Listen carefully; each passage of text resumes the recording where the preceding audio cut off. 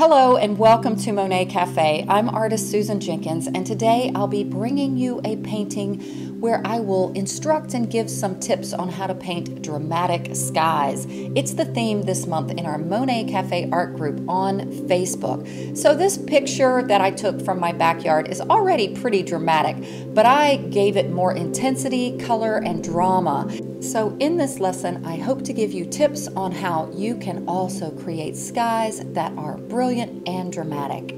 And if you haven't yet subscribed to this channel, I hope you will, and click that bell icon to be notified of future videos. Believe it or not, this painting began on a piece of repurposed pastel paper. I have a lesson I just uploaded a video or so ago on how to repurpose and reuse pastel papers. In that lesson, I shared 3 different pastel papers that you can repurpose, yes, and even some pastel papers you can wash off. So be sure to check out that video. And here I am getting started. I still have a decent amount of a sanded surface, so I should be able to get a lot of layers. I'm showing how I hang my iPad over my easel. I can't tell you how many people ask that question. How's your iPad sticking up there? And it's really just the cover flopped over the back. When you are working on a surface where it already has an image like this, you really just have to kind of train your eyes and your brain to zone out what is already there. And I'm just using a Prismacolor new pastel. I believe it's the one called Spruce Blue. I'm also making some marks just to kind of line some things up. And I'm going to be really just getting in my general composition. And then I'll just, like I said, I'll zone out and forget about that image that's already there. And I'll just start creating the cloud shapes, the tree shapes, and get an overall basic composition before getting too overly fussy with detail. I actually had a few videos back on the importance of blocking in your painting, establishing the large shapes and values before getting too tedious on any one area. It really helps create a harmony for your overall painting. Now, I was just looking at some of these grays and purpley grays, and I am blocking in the big shapes of the clouds. I know that my values are going to have a little bit of darker values in some areas of these clouds, but this is just really like my little roadmap to get the big shapes in, like I was just saying, blocking in so I have an idea of where everything is going to be, and it really just helps to work the whole painting overall. One of my goals with this painting in working from this reference image was not only to create some dynamic color, which I love to do, but also some dynamic energy. I loved how the clouds were just sweeping towards me or away from me, whichever way you want to look at it. And here are some of the blues that I'm using, and I know that my upper sky is going to have some darker blues. Oh, by the way, these Sennelier pastels, sometimes they have a little tail on them. You have to kind of scrub them off to be able to get a flat edge.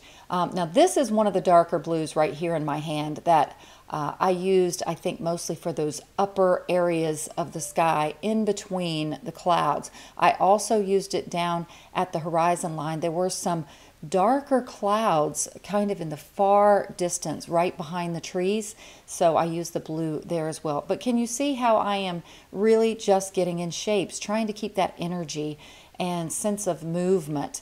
And I love working the whole painting because it helps me to stay focused on what my goal was originally. I don't get so fastidious about any one area, and I can remember what's the goal, what drew me to this image in the first place. And it was definitely those dynamic, explosive clouds and the drama of the color.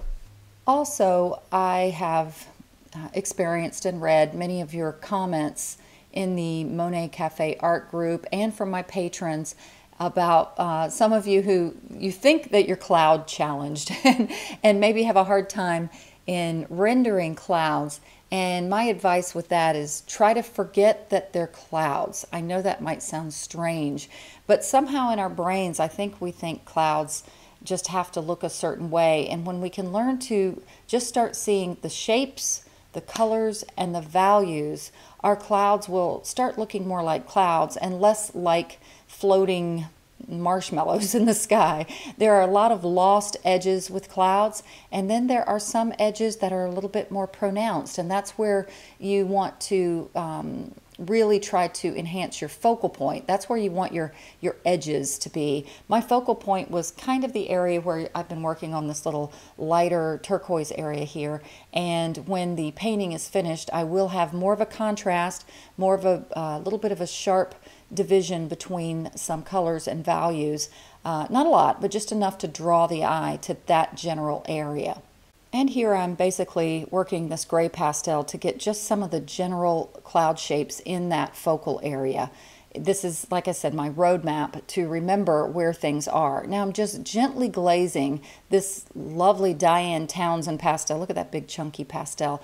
I want to go ahead and create my color overall, and I definitely wanted some greens, and I even put some greens in the clouds. Yes, you can put greens in the clouds. I find our paintings just really have a connection overall when we have some of the same colors in the ground up in the clouds, and vice versa. Later you'll see that I will add on the ground some of the colors from the sky, and that's really how life works. We may not always see it so drastically, but hey, we're artists. We can use our artistic license to make a statement and make more dramatic color choices. Now I'm reestablishing some of the darks. Before I had just gotten in my little generalities in, and now I'm getting a feeling. I wanted the trees to feel like they were watching the storm, almost to personify them, and they're just admiring this beautiful sky. And I also too wanted to create the focal point with, it's called convergence. It's a focal point strategy, literally, where you're kind of pointing the viewer to the focal point,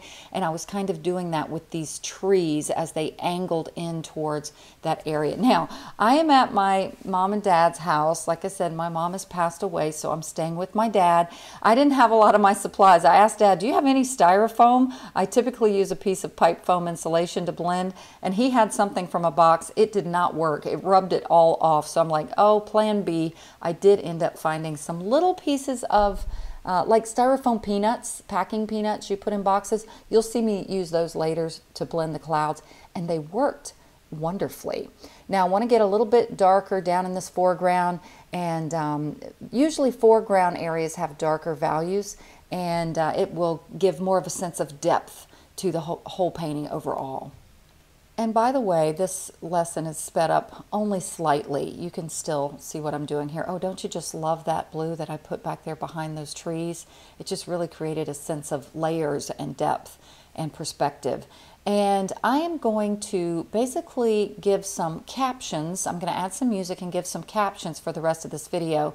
My patrons from my Patreon page, and by the way, it's just a way that you can support this channel for $5 a month, but you get extra goodies, extra content as well. But my patrons will be receiving the real-time full video footage just to music. So my patrons will be able to relax if they want, get a cup of coffee, follow along, but still they'll have this video for my commentary that you guys on Monet Cafe will have as well. So I'll be adding some music for the remainder of this in just a minute, but I want you to take notice of a few things as I paint.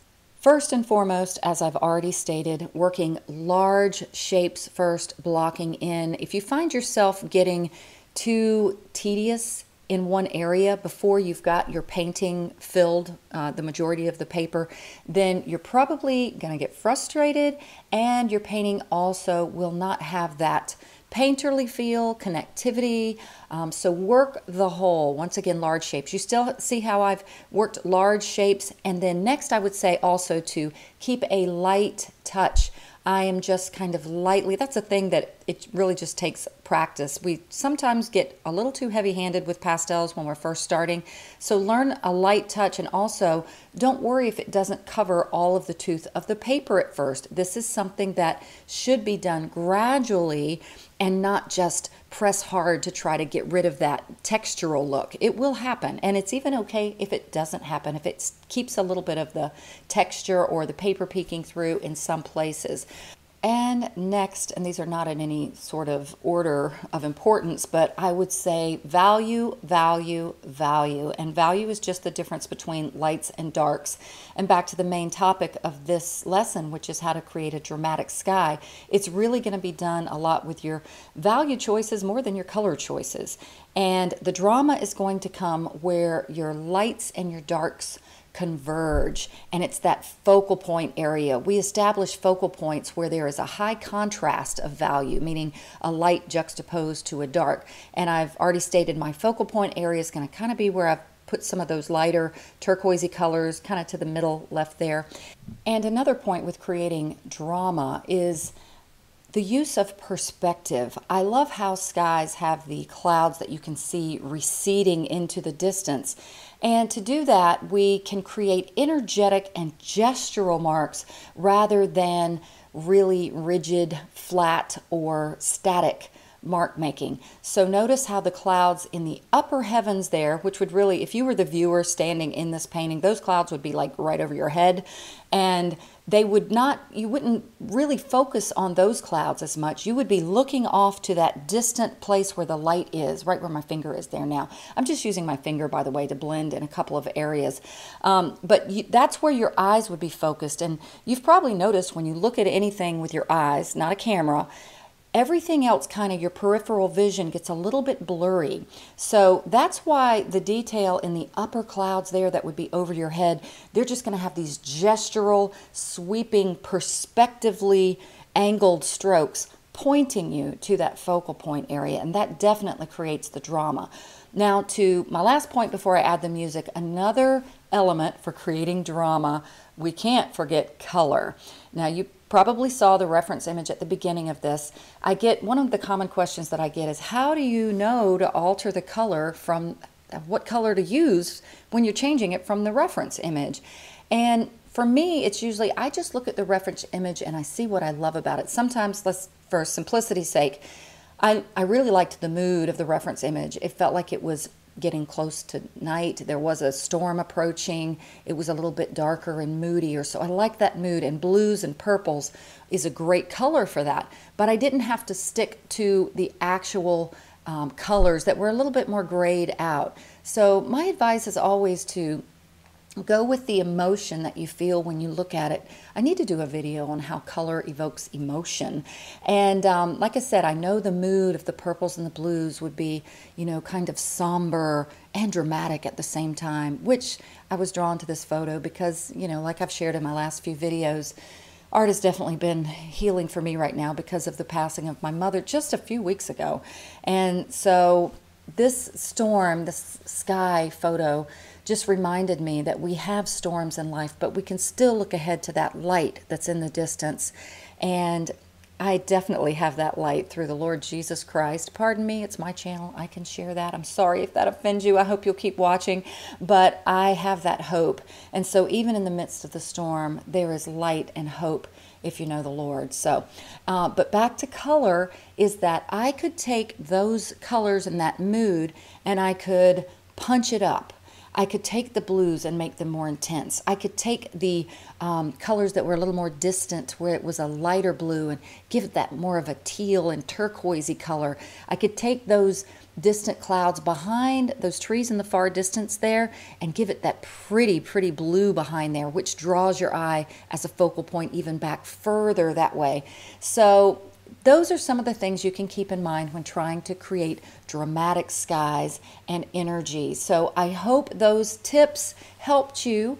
And if you paint along to this or you create your own painting from this, I've loved it. Many of you have done what I suggest is share it on Instagram. Follow me on Instagram at Susan Jenkins Artist and tag me. I've been enjoying seeing your recreations of my paintings on Instagram, so please do that. If you are in the Monet Cafe art group on Facebook, same thing. Tag me there, let me know. On Facebook, my page is The Art of Susan Jenkins. You can find me and become a follower on that page as well.